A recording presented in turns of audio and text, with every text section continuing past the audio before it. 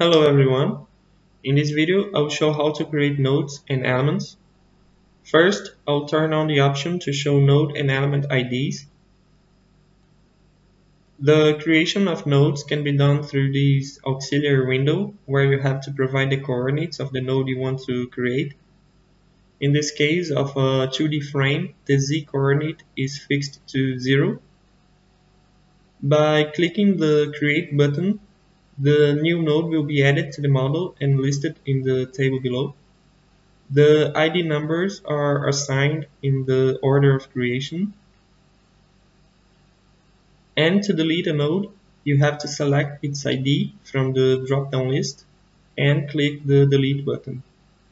The IDs of the remaining nodes are rearranged to avoid gaps between consecutive numbers. Another way to add nodes is through mouse insertion using the toolbar. This is only possible for 2D and grillage models, not for 3D. Here you have a snap to grid option to assist the node insertion. Also, if you click on a node, you can remove it with this delete button in the toolbar. The keyboard shortcut for doing this is the delete key. The toolbar options were explained in another video tutorial, so I recommend you to watch it. In addition, when you click on a node, you can check its ID and coordinates from the information table. The creation and elimination of elements can also be done with the mouse using the toolbar options, as it was explained in the other tutorial for the toolbar. However, when inserting elements with the mouse, these elements are created with default properties.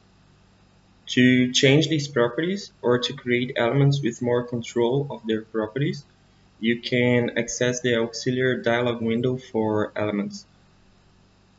Just like materials, cross-sections, and nodes, you have to set the properties of the element you want to create, and you have a table of the created elements at the bottom. In the connectivity box, the IDs of the initial and final nodes must be set from these drop-downs that list the created nodes, and also the type of connectivity for the initial and final joints. They can be continuous, hinged, or semi-rigid. The semi-rigid connection requires the values of the stiffness for the rotation about the local directions of the element. In this case of a 2D frame, the only rotation is about the Z direction, which is the out of plane direction. But in the case of a 3D frame or a grillage, you can have rotations around the X and Y directions, so these other fields would be enabled. The local directions or axes of the element are specified in the box right below it. First of all, the local x-axis is always the longitudinal direction of the element from the first to the second node.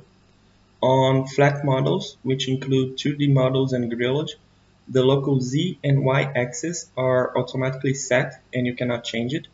The local z-axis is the out-of-plane direction, which is factor 001, and the local y-axis has only one possible direction, which is perpendicular to the element.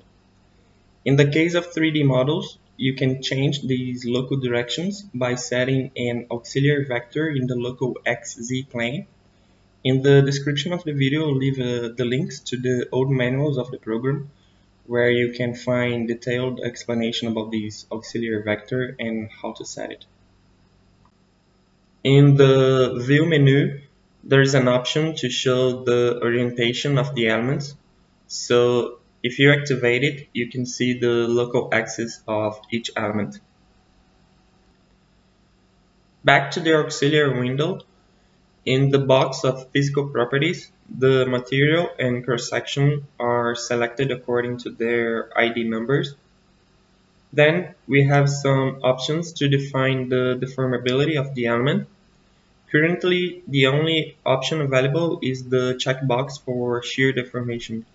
When it's off, it means that the element formulation does not consider the shear deformation during bending, and the element is said to be Navier type. also known as Euler-Bernoulli. And when this option is turned on, the shear deformation is taken into account and the element is said to be Timoshenko type.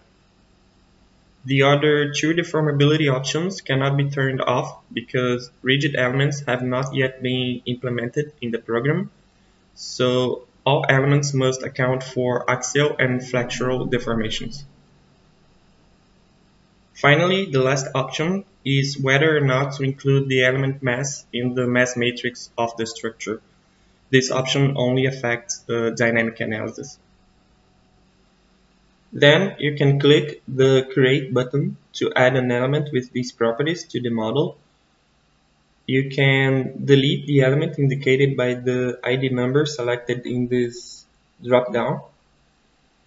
And you can also edit some properties of the existing elements. Not all properties can be edited. For example, the end nodes cannot change. And after changing a property, you need to click the Apply button to confirm it. And there is also an option to apply the modification of one element to multiple elements.